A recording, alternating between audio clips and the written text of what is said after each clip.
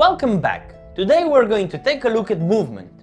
We will learn how to move your models around the field as well as measure distances in the game. Let's start with measuring.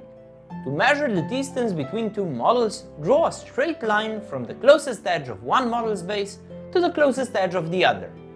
Note that Eldfall Chronicles allows different options for pre-measuring, that is, measuring distance before committing to actions. For beginners, we recommend pre-measuring in all instances, as it will make the game easier. For more experienced players, we recommend the other two modes, with limited pre-measuring and without it. You can find more on this in the rulebook in the distance and measurement section.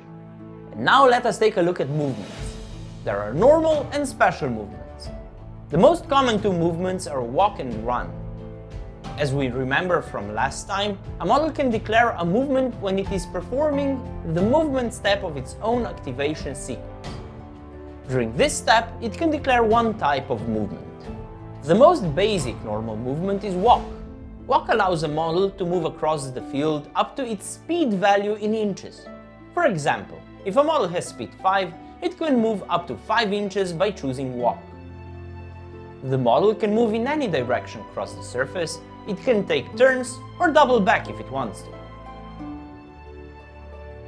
As walk is a normal movement, the model will be able to perform a normal action after it moves, in the same activation sequence.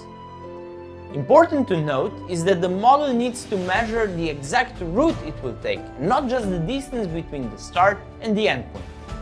The distance of movement should be measured from the same point on the model's base. So if you start measuring from the front edge of the base, then the part that ends the furthest should be that same front edge. While moving, models can move freely over obstacles that are lower than their hitboxes. The second really important movement is run. Run allows a model to move up to twice its speed value in inches. In all other respects, run follows the same rules as walk. The exception is that run is a special movement that cannot be paired with actions, meaning that a model that ran will not be able to declare any actions after it moves. There are of course multiple other movements that allow your models to interact with terrain better, such as climb and jump, or to simply remain in place and change facing.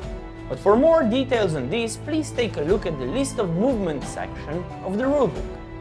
This is all for today.